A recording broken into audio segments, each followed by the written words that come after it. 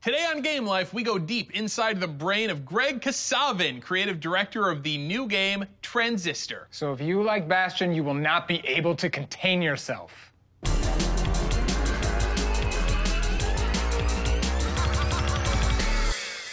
So there has been one Supergiant game, essentially. Yeah. You guys kind of came out of nowhere in 2011 with this game. It captivated people. It was an arcade release, and then it kind of proliferated, but now you're coming back. And so Supergiant's second game is coming when?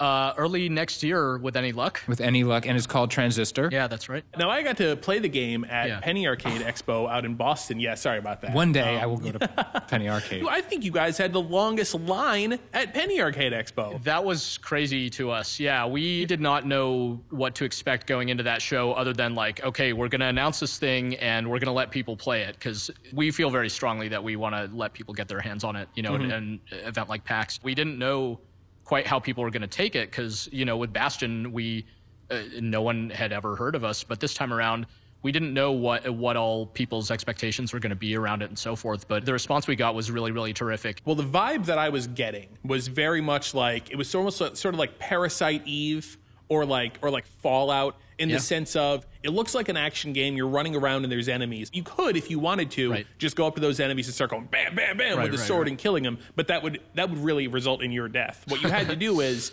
you kind of like semi-pause the action and plot out a series of strategic moves and then unpause and let it all take place. Yeah, exactly. We wanted this like more thoughtful experience where the combat could have sort of an ebb and a flow to it. It's not just like you go in and, you know, disaster happens and the dust settles and everybody's dead. That's kind of when we felt like we were onto something. It felt very powerful. And since we wanted to tell the story about this kind of powerful object that you discover, it's like, well, it should grant you some sort of extraordinary ability early on. And yeah, people, you know, responded really well to it. Well, it's a weird game. I mean, it's very hard to describe what genre it goes into. If Bastion was our take on like a fantasy-themed world, and this is our take on science fiction, it's a game that we also consider to be in the same genre as Bastion, like an action RPG.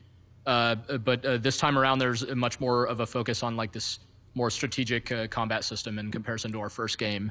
We want to make a world that's kind of filled with mystery. You know, hopefully we intrigue the player very early on, and then we're kind of answering a lot of questions as we go. We're very interested in synthesizing gameplay and storytelling as closely as possible. So let's talk about your origin story, because you were editor-in-chief of GameSpot for quite a while. So what within you, you know, kind of like prompted the switch over from editorial to game making? I've been playing games like since my earliest memory. Oh, sure. I've always loved them. Yep. And I always wanted to make them. And from time to time, I would try. I would like try to learn programming, and I just hit a wall. But I mean, I did the same thing. When I was young, I was like, oh, video games. People make video games. I'm going to make a video game. Yeah. And then discovered when I was like 13. Oh, wait. Whoa, it is hard to make a video game. And then I realized if I just wrote articles about video games, that was way easier. Yes. You could get a whole article done in the time it would take you to do like 1/1000th of a video game. Yeah. So at that point, I kind of just switched over entirely. That's very similar to my case. Thankfully, a friend of mine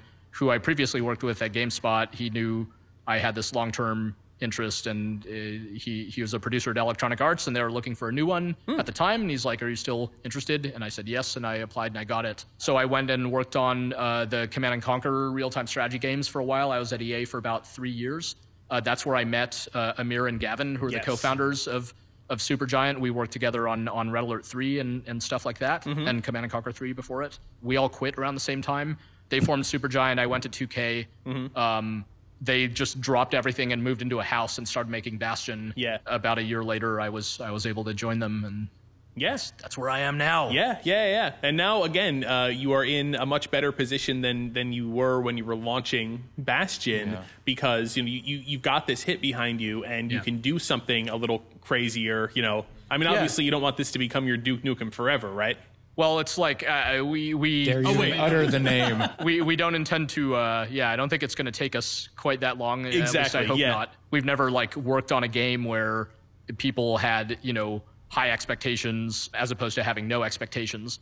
But now people kind of know what we're up to. They think they know what we're all about. So we have to surprise them yet again, because I think surprise is very, very important to just having a positive experience with a game. It needs to keep surprising you. So, so yeah, we'll have to see if we could do that again. But what it's do they say? It's a challenge. You have your whole life to write your first piece, and after that, you're on deadline.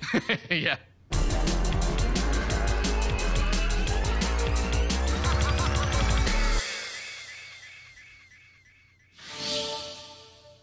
Between Peter and myself, our Rolodex does not stop at Greg Kasavin here. So, I mean, we know a lot of people in the video game industry. So let us know who you want to see on Game Life. Your favorite video game developer could show up on a future show. Or your favorite developer could be Greg, in which case, just stop watching.